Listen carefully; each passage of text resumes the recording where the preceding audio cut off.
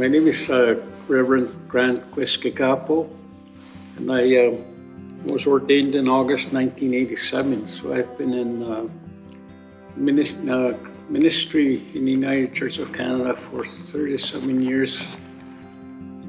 I think the worst thing that happened since the COVID ended is the increase of drugs and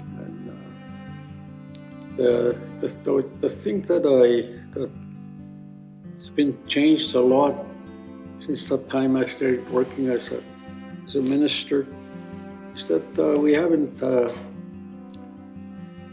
we buried a lot of young people as a result of drug use, addiction, and it's amazing. You know, when I first started in the United Church, we buried a lot of elderly people, and now we bury a lot of youth that die as a result of suicide and related to mental health and drug abuse.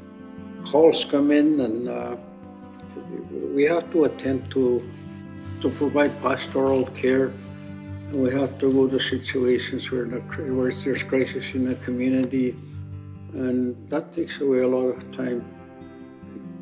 In an emergency, I would say we spend maybe 6 hours before we can.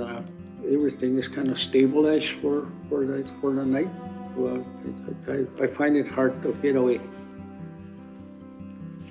think it will be beneficial for people that, including myself, that are under stress.